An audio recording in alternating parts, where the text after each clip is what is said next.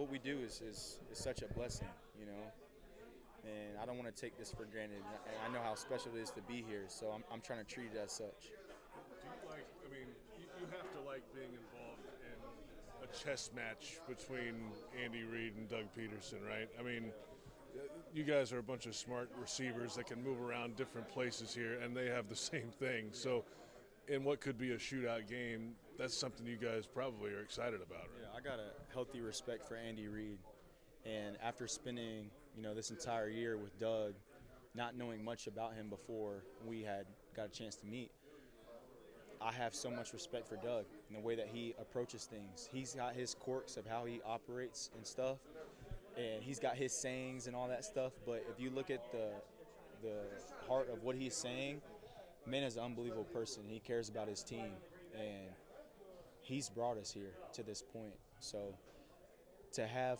them two face off again, I'm sure it means a lot to him. I won't put too much, put words in his mouth. I'm just from the outside looking in. But it's hopefully going to be an awesome game. Offenses going at it, defenses making plays, and this is what we play for, right? I talked about it a couple of weeks back of like these moments that you get, and we're embracing it. Guys are still having fun, enjoying themselves, just loving on each other. So it's really dope to be a part of. Zay, what do you remember most from that first meeting between the Chiefs and the Jags? That we lost, honestly. That was tough. I felt like I played a decent game, but still left so much out there that I would like back. I think the offense as a whole, we wanted a lot back. Yeah, the loss, and there are a few things that didn't really shake our way is what I remember the most. Defensively, how have they changed from then to now when you've watched the team?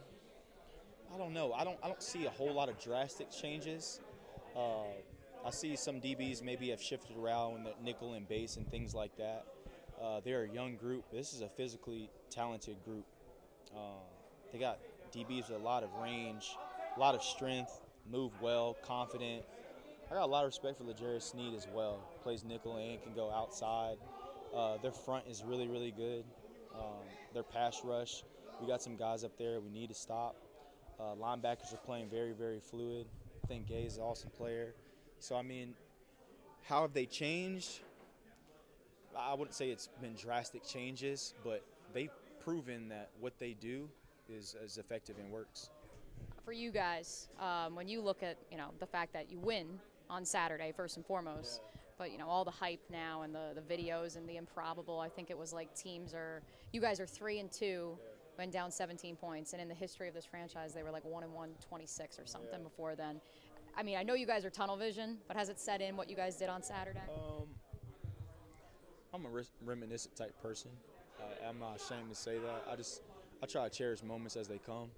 So I definitely have, for myself at least, recognized that, and I've been very grateful for that opportunity, and also grateful that my parents got to be there, my little sister got to be there, celebrate with them and hug on them, and this is as far as I've been in the NFL, and I've been in the league now for 6 years, and that's a testament to how hard it is to get to that position, and I don't take that for granted, and I'm not taking this moment for granted.